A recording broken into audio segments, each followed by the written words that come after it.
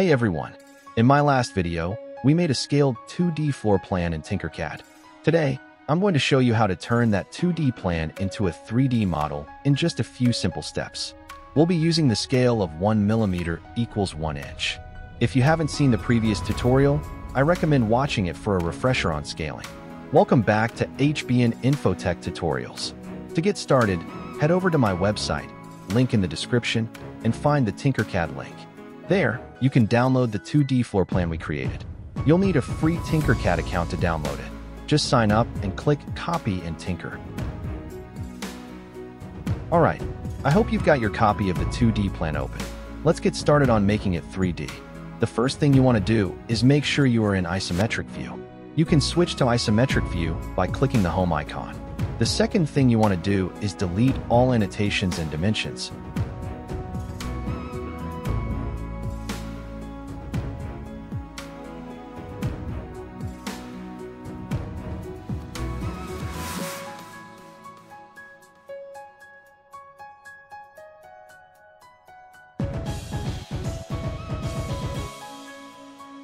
Next, we need to remove the door symbols and use boxes or rectangles instead.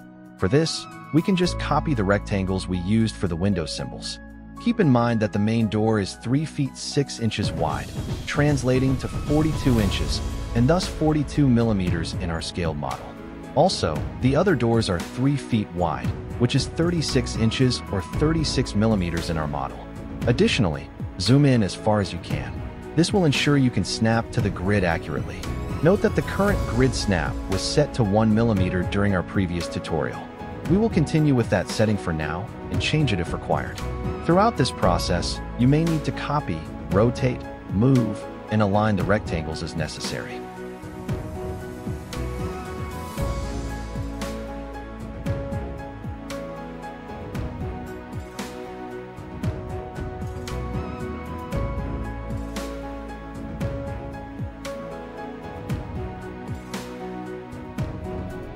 Now, at this stage, I'd like to reduce the grid snap setting to 0.1 millimeters for more accuracy. To ensure proper alignment, you'll need to rotate the entire 3D view often and zoom in closely.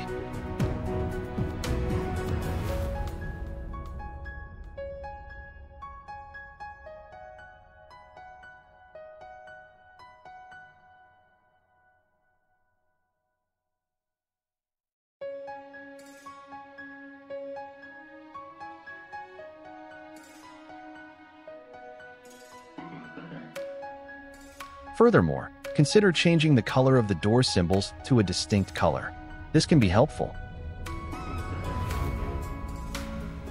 Also, consider placing the door symbols centered on the wall and ensure the door symbols are slightly thicker than the wall.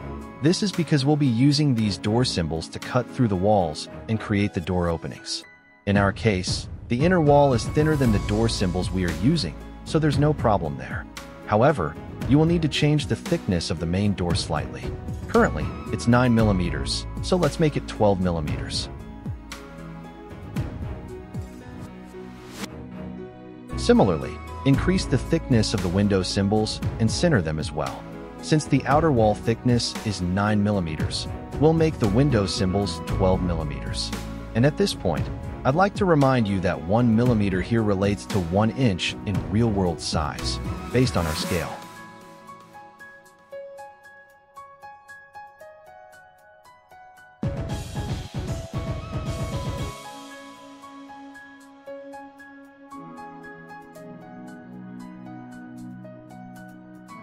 Next, we'll set the height of the doors.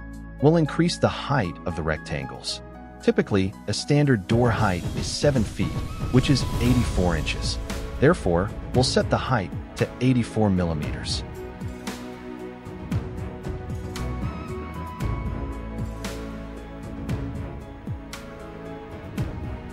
Next, we'll adjust the window heights. Typically, standard windows are 3 feet tall, which is 36 inches.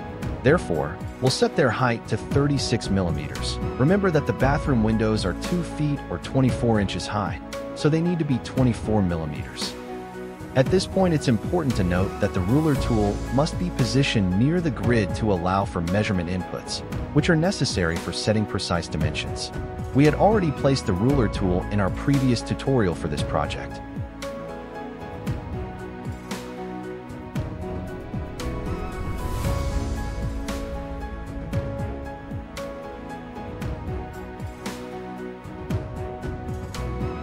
Now, we'll adjust the windowsill heights. Typically, standard windowsills are 3 feet, which is 36 inches. Therefore, we'll set them to 36 millimeters. Remember that bathroom windowsills are 5 feet or 60 inches high, so they need to be 60 millimeters. Let's move the windows up the z-axis to these heights.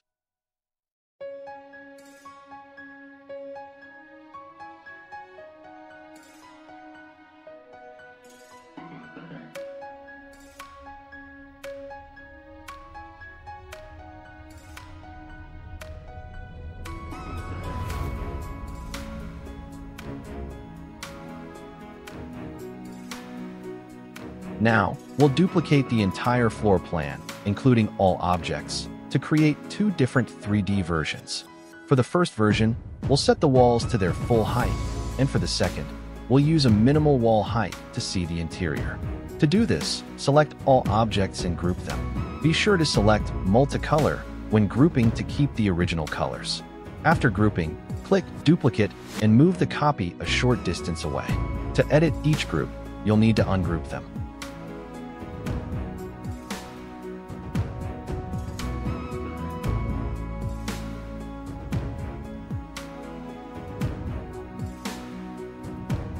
Next, we'll create the walls and the openings for the doors and windows in both floor plans.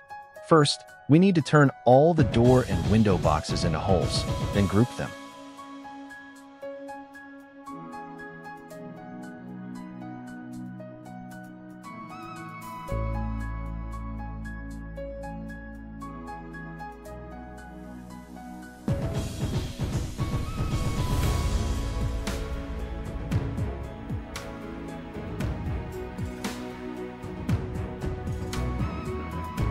Now, we'll extrude the walls.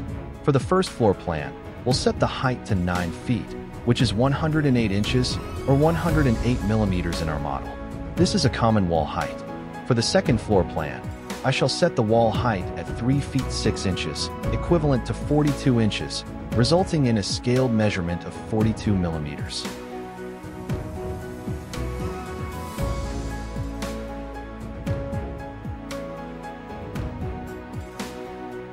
Next, group the wall and the hole shapes together to create the door and window openings. If you notice box creases around the door openings, it means we need to fix something. So, undo the last group or ungroup the wall and hole shapes. Then, deselect everything and select only the wall and ungroup it. The wall is actually multiple pieces that we grouped earlier. You may also need to ungroup the hole shapes. To prevent creases, we need to group each wall section individually with its corresponding hole shapes.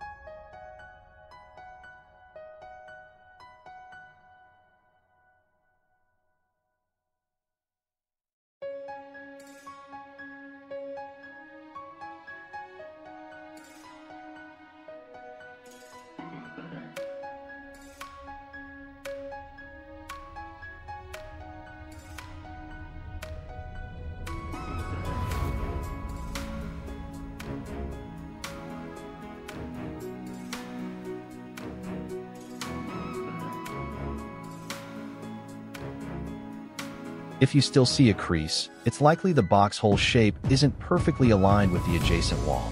To resolve this, move the box hole shape slightly. Remember to hold down the Shift key while moving to restrict the movement to a single axis.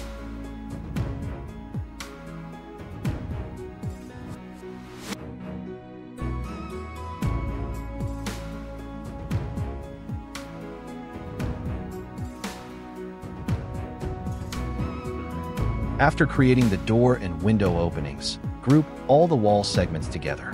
This will make the walls appear as a single, continuous unit. I've found that grouping all objects simultaneously can sometimes lead to grouping errors, resulting in creases on the connected objects. Therefore, I recommend grouping 2 objects at a time. This issue seems to occur when there are too many objects and whole objects being grouped together. It's possible this is a bug. Grouping smaller sets of objects can be a workaround. If the grouping fails, simply undo and retry.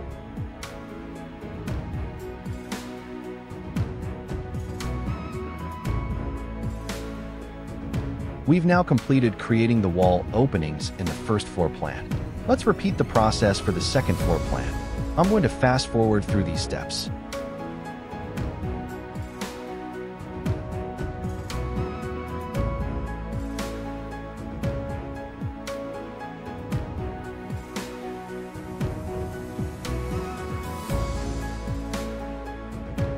Feel free to change the wall color for the second floor plan if you like.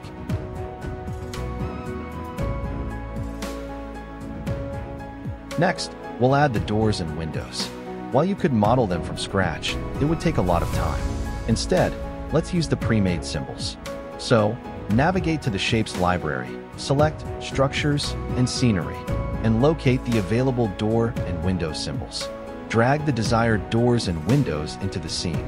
Please be advised that size adjustments may be necessary to align with project specifications. I'm going to fast forward through these steps.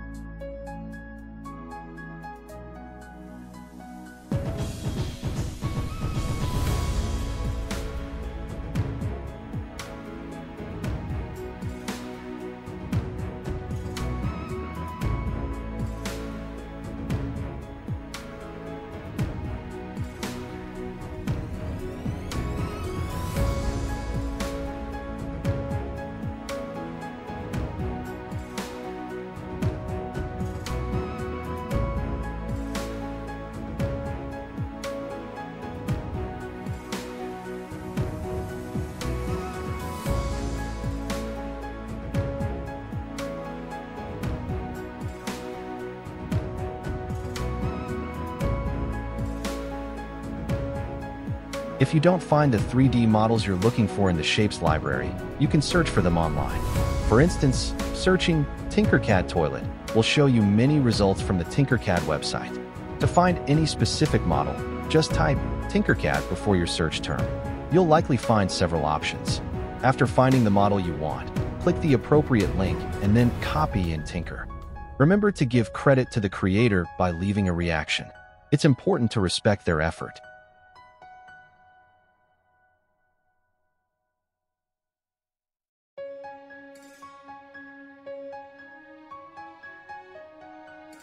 After selecting Copy and Tinker, the model will appear in your dashboard and open for editing.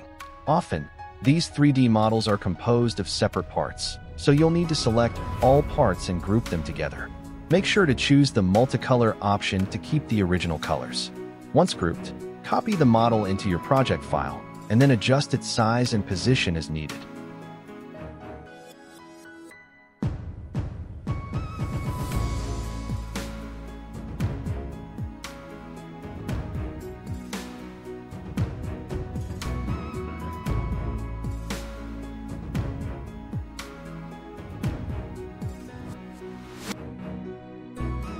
Following the same process, I've added a wash basin, bathtub, wardrobe, and kitchen unit to the project. I want to express my sincere gratitude to the creators for their excellent contributions. I encourage you to show your appreciation as well.